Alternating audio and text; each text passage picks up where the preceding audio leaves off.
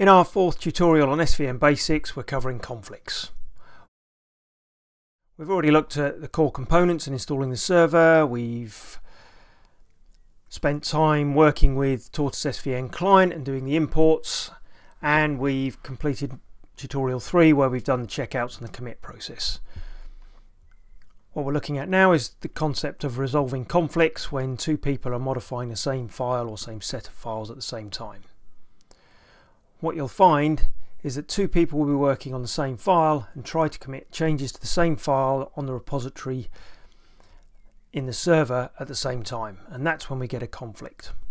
So what we see when we get a conflict is that two users have checked out the contents from the repository and they might have revision 1 of a particular file.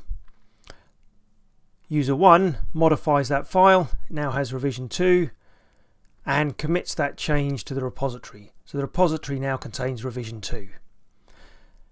User 2 meanwhile makes their own changes to the file, and they have a revision 2, but their own revision 2 that's different from revision 2 that user 1 has. They try to check in and commit those changes, and the SVN server warns you that those changes from user 2 will overwrite the changes that user 1 made to the same file. So it stops the second user from making that commit, and it warns you that there's a conflict. And what you see when you see that conflict is that Tortoise SVN, for example, will show you that you've attempted the commit and that you weren't updating the latest version of the file that was contained in the repository. So you need to update your working copy for user 2 first, then make your changes, then commit them again. What we'll do now is we'll walk through that whole process using an example where we have two users in two directories making updates to the same file and committing them to the repository.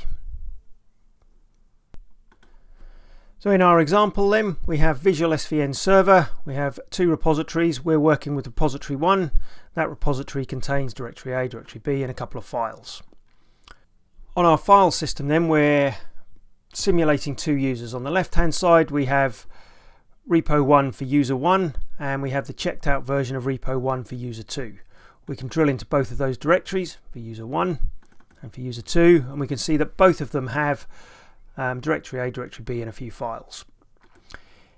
If we right click on those repositories and we use the Tortoise SVN commands, we can check for modifications, and Tortoise SVN will query the repository and will be notified that there are no updates required to those local repositories. So both users here, user 1, user 2, are running with exactly the same revisions of the files from the repository. So what we'll do is we'll simulate user 1 making some changes, committing a change to the repository, and then we'll make user 2 commit some changes to the repository, and we'll see and demonstrate that conflict. So using a text editor, we can update file 2.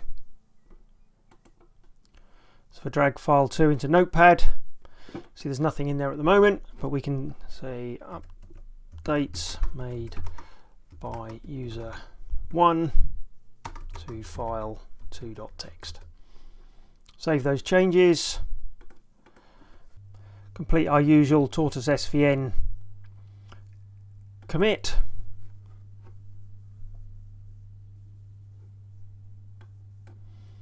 add a comment,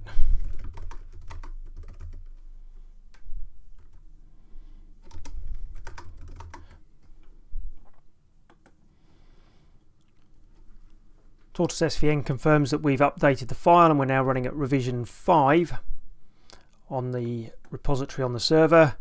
We should see an update to our file icons, but if we remember that user 2 is still running on revision 4 of the files, so if we drill in to this repository and open a text editor again and edit that file in Notepad again, you'll see that there's no content in there, so this user 2 doesn't have the latest updates yet. So user 2 opens file 2 on their system, and remember that this is back on revision 4, the original revision that was on the repository. So there's no contents in the file. We put update from user 2 to file 2.txt. Save that file. Tortoise SVN tells us that we've got a modified file and we need to commit that. We go to commit this file using Tortoise SVN.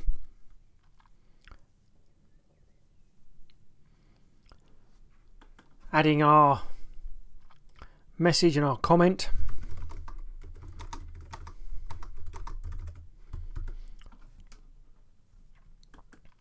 And the response we get back from the SVN server is that our file 2.txt is out of date and that we need to update our working copy first. Because if SVN had allowed that commit to complete, it would have overwritten the changes that user 1 has already placed in there. So we get a couple of options at this point then. We can either cancel that update or we can update our working copy. And the quickest way to do this is to update our working copy. So we're pulling the latest version from the repository down into our local instance of the files. And for the observant of you, the result of that is that we're going to overwrite our changes. But the way SVN deals with that is that it updates our local copy of our file so that this is now the latest version. It updates our local version of the file but retains a couple of other versions as well that enable us to do a comparison to make sure that we commit the correct changes back to the repository. So SVN's given me the option to carry on with the commit here even though it's conflicted, but I'm going to cancel that. We've updated our local file and we've got 4 instances of that same file now, and we can look at those 4 files and we can see what we've got here. So we have file 2 revision 4, that was the original file that had nothing in it. We have file 2 revision 5, that is the version that's just been pulled down from the repository, the latest version in the repository where the updates were made by user 1. We have file 2 text.mine, that's my copy of file 2.txt where I made my updates. So this is user 2's updates to file 2. And then we have what SVN has pulled together, which is file 2.txt where it's merged the contents from both the repository and my local file. Now there's some clever nomenclature in here that SVN uses when it does a merge, but actually the simplest way for us to deal with this is to use a merge tool, because what we want is the combined version of the latest repository, which had user 1's changes in, and my version of the file. So I'm using a diff tool or a merge tool called WinMerge, and there are many other diff and merge tools out there, but if I open in WinMerge, what I see is on the left is my version of the file, so user 2 updates to file 2, and on the right the latest version from the repository, which is revision 5. And now I can combine those 2 files, so I might want to copy the contents from the repository, merge those in to my version, and if I save those changes, what I now have when I open Notepad or an editor is the merged file. So revision 5, which came from the repository, and my changes, which were local, both merged into a file called file2.txt.mine. The only problem we have now is that this is the file that I've updated but isn't version controlled locally and isn't contained in the repository. What I don't want at this stage is SVN's merged version, so I can rename this to text.merged,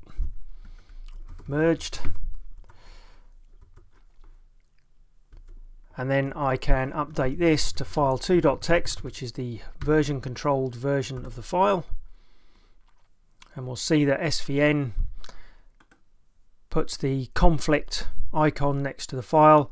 And what I now need to do is two things: one, tell SVN that I've resolved the conflict, and two, commit that change to the repository. So I can right click on the file, go to Tortoise SVN, and I can select resolve conflicts. So that's the conflicted file. I'm saying I want to resolve it, commit, and that has updated my local repository or my local copy of the files to say that I've modified it. There's no conflict, but I've still updated the file and I still need to commit it. So the final step then, right click, SVN commit, add my comment, user 2 updates merged with user 1 updates from repository, brackets revision 5. And when I commit this file now, what we should see is that the confirmation message says that I'm now at revision 6, and that revision 6 contains all of the changes from both user 1 and user 2. The only thing left now is that user 1 doesn't have the latest version from the repository, which contains user 2's changes. If we right click on here and do Tortoise SVN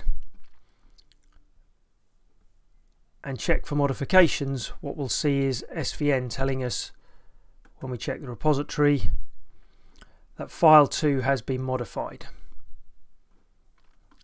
In which case we can right click and do SVN update, and Tortoise SVN will pull down the latest version from the repository, which is revision 6.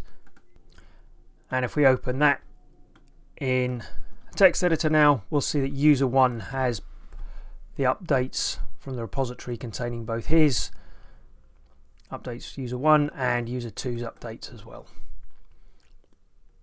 And that's how we manage and deal with conflicts when multiple users are updating the same file in the same repository at the same time.